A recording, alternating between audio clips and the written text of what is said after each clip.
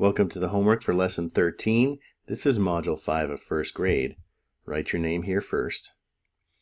And we're filling in the blanks. So let's just see what we're doing for each one. We have clocks labeled A and B.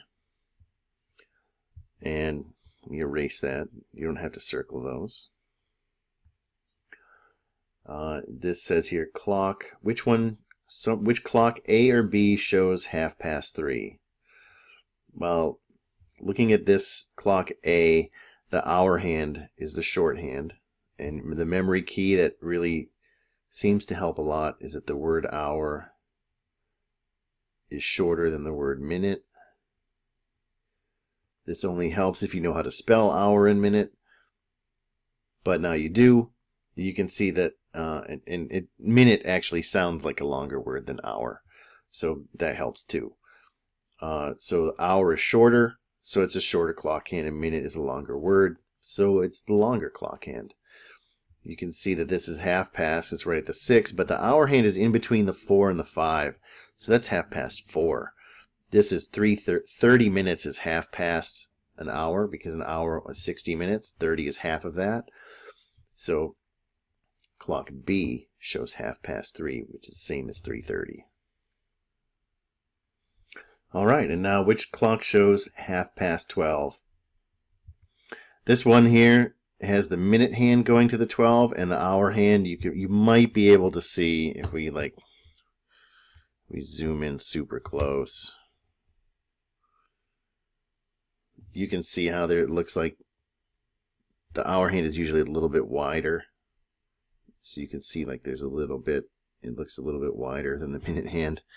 You might notice those things. Not everybody can see that, especially at regular size. But when you see that, a clock that looks like this, unless it's an exercise where you're supposed to draw in minute hands, and there's one that you expect to be missing, for a clock where you don't expect hands to be missing, you just assume that that's 12 o'clock.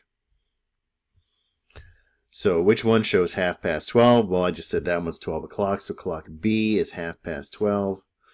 And you can tell, especially because the minute hand is down here, pointing at the 6.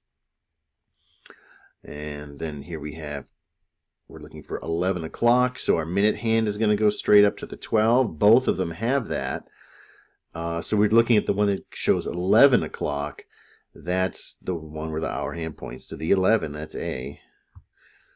And then now we're looking at a clock that shows 8:30. Well, obviously it's not this one that says 9 o'clock, so it's this one here that has the minute hand down to the 6, and the hour hand is in between the 8 and the 9, so it's halfway past 8 on its way to 9.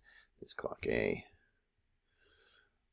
And then which clock shows 5 o'clock? So we want minute hand going straight up to the 12. Boom, there it is. This one doesn't have that. And plus we can see that the hour hand here is pointing right at the 5. Oops, that's clock B, not clock 5. Clock B. All right. And then it says write the time on the line under the clock. And you might not be able to see it because the line is really close to the bottom of the box, but there is a line that's down here at the bottom of the box. So this is hour hand pointing at the 1, and minute hand straight up, so it's o'clock, so it's 1 o'clock. This has the hour hand in between the 11 and the 12, and then the minute hand's down here at the 6, so it's going to be, that tells us 30 minutes because the minute hand's down at the 6, and it's in between the 11 and the 12, so it's still 11, but it's not 12 yet, so it's 11:30, or 11:30. And then this has hour hand. You can tell this hand here is the hour hand because it's shorter. It doesn't go all the way to the number. So that is, the hour is 6. And since the minute hand goes straight up to the 12, it's 6 o'clock, 00.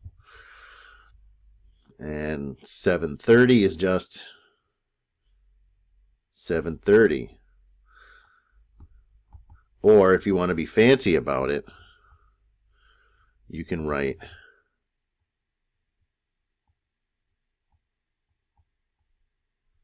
7:30. And here we have hour hand. It's in between the 5 and the 6, so that means it's 5 something.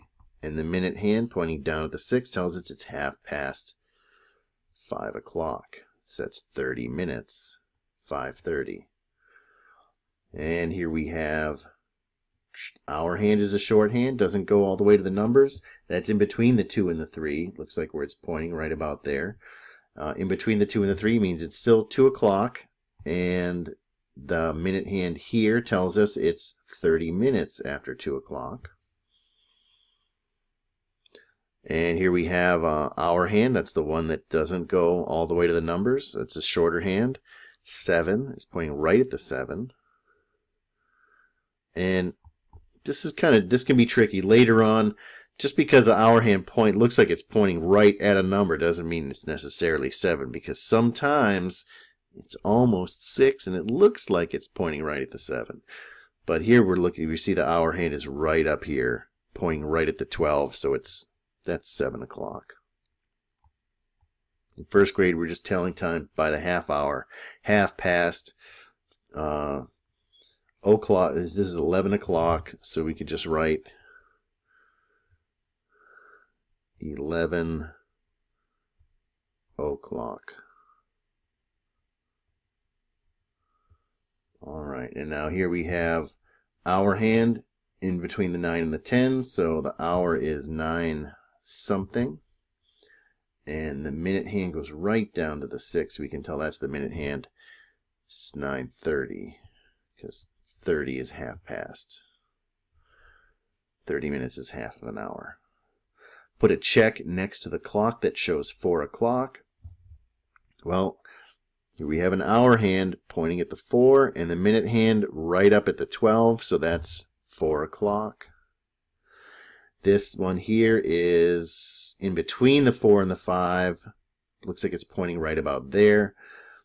And then the minute hand is down here at the 6. You can tell because it's almost touching the 6. That's the minute hand. So that's like 4:30. This one here, the hour hand's pointing at 3. So that's 3 o'clock. I'm not going to check that one because that's right up here. That's 3 o'clock. And then this says 400 is 4 o'clock. So I'm going to check both of those.